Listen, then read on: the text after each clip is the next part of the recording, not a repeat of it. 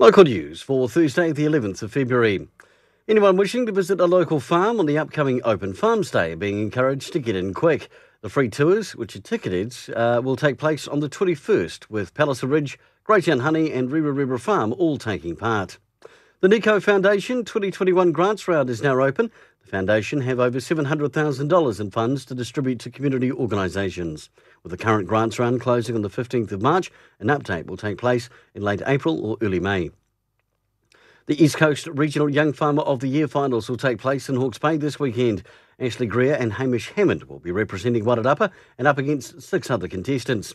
Every year, up to 300 contestants will battle it out to be named FMG Young Farmer of the Year. And finally in sport, the Wairarapa Tennis Association College Interclub competition starts today, so wishing all the competitors good luck. And Ross Taylor will line out for the Central Stags in the Super Smash as they take on Canterbury Wizards again. Last time Taylor blasting 65 off just 36 balls. For local news and sport, kia ora, I'm Brent Gare.